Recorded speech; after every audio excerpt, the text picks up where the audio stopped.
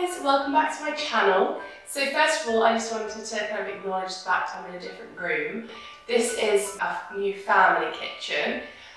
This has just recently been done up and that's why it might sound a bit echoey. But I thought it would be quite nice to film in here. It's very light and it's very miserable outside today, so it was just too dark in my own room. And I'm doing my annual year in review. So this was obviously for 2017. It is now 2018 and that is quite scary because 2018 is the year that I am due to graduate from uni, the year I'm hopefully going to get a job, and yeah, so that's what I've got to come in this year. Instead of looking forward, I'm going to look back to the past year, some of the news stories and some of my personal highlights, and I'm also going to include some of my music favourites at the end, which is what I did last year, because I said 2016 was a really good year for music, but then I thought 2017 was also a very good year for music, so I thought I would just tag that along at the end. So I'm going to start off with some news stories first in 2017 that kind of shook the headlines. Probably like the key stories earlier on in the year were the terror attacks in Manchester and London, which were just shocking events, really horrible. Even like in the wake of all of those horrible attacks, it kind of showed true like British spirit by everyone coming together in times of sadness to try and help other people. And the One Love Manchester concert was a true representation of how people can come together in times of need to try and combat this major issue and to try and encourage like, peace amongst people and try and remove that animosity level. And another thing which was, well, it was in the summer again, was the Grenfell Tower fire, which even now is still very shocking to read about. It hadn't been confirmed until recently the number of people that had actually passed away. There was a lot of aftermath from that event, including like political conflict, but again, after the Grenfell Tower fire, a lot of people, including celebrities and just local communities, grouped together to bring clothes, shelter, food, baby supplies for the victims, which I think was really nice to see. The royal family went and met some of the victims and their families, as well as the emergency services, who were just incredible throughout the whole thing. They really do an amazing job, and this year alone has just shown how important and how well respected the emergency services are. These were two big events and not very happy events, but from it we have learned that as a whole nation, like, we have the strength to be able to come together and support each other in times of need, which has been one positive thing to come from all of this. And in some like showbiz news now, so obviously I love Beyonce, and this year she welcomed the twins.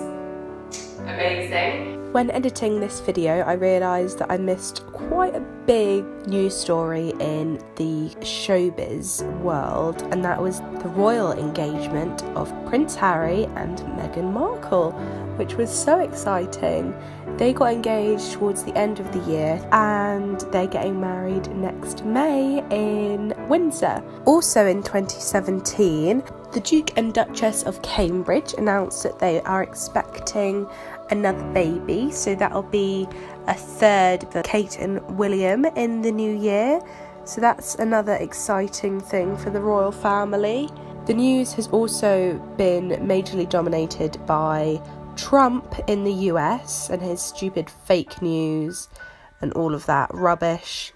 And in the UK, it's been predominantly Brexit related. We're still not over Brexit, it's still happening. But yeah, let's carry on with the video, shall we? So now moving on to some personal highlights of my own. One of them was completing my placement this year. My placement was split into 2 halves, so I started my second half in February and finished in August, and had a really good time there, loved the people that I worked with. This year I turned 21, so I am now officially legal to drink in America and gamble in America. Great. And that was nice. I had pretty much like a month-long celebration for my birthday.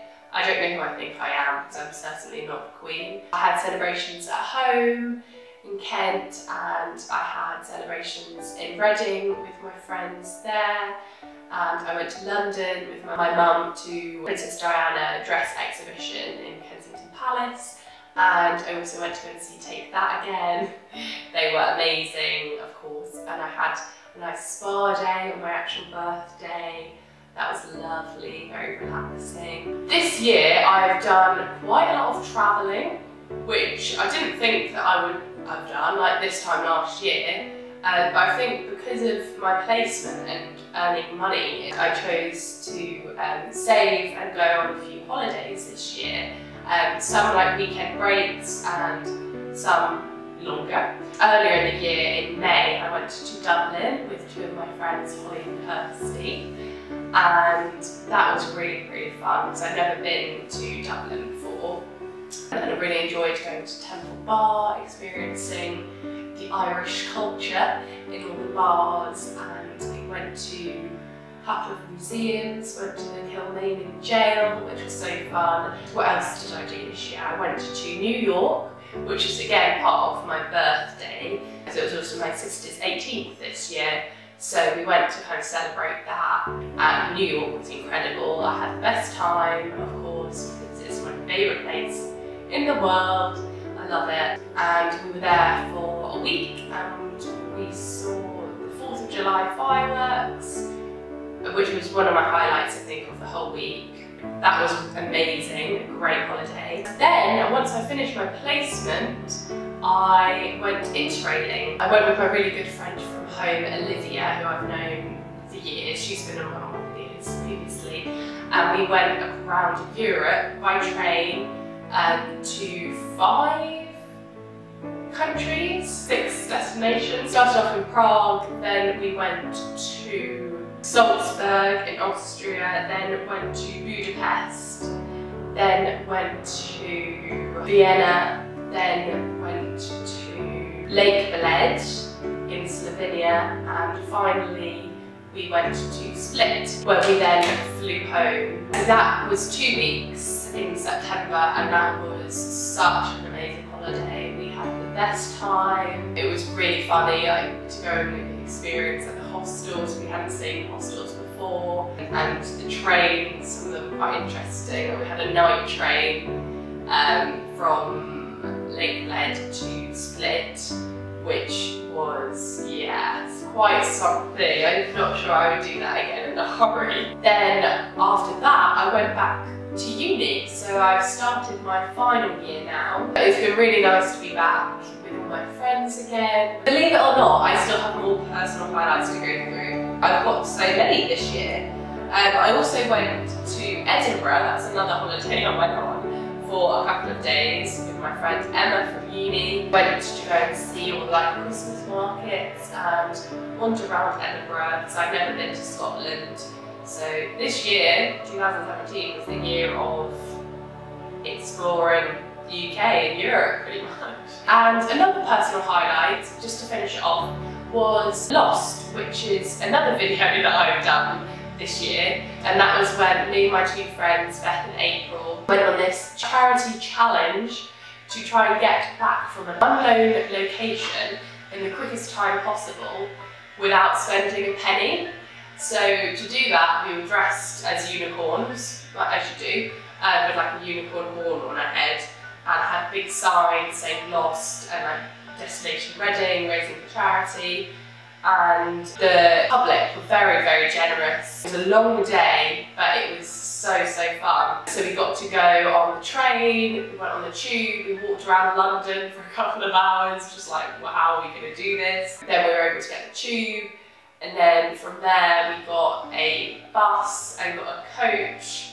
And then finally we got a ride just from someone coming out of Reading train station.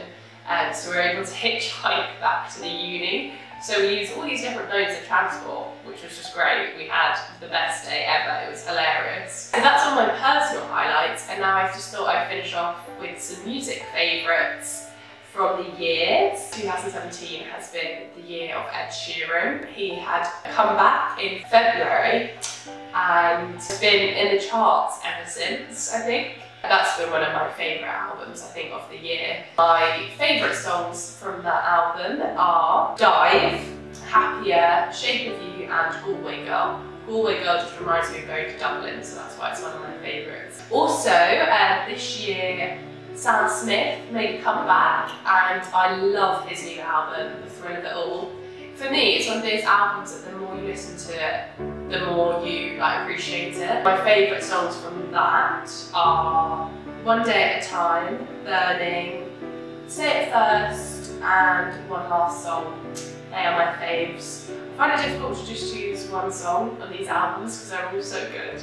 Another artist that I've grown to love this year, who I haven't heard of previously, is Khaled, and he brought an album out this year called American Teen, and his voice is so nice to listen to. It's very chilled and kind of reminds me a bit of Frank Ocean, and I love Frank Ocean's music. The couple of songs that I've really liked from the album are Another Sad Love Song, Location and American Teen. And I also like the song Silence as well, which is what he's featured on with Marshmello.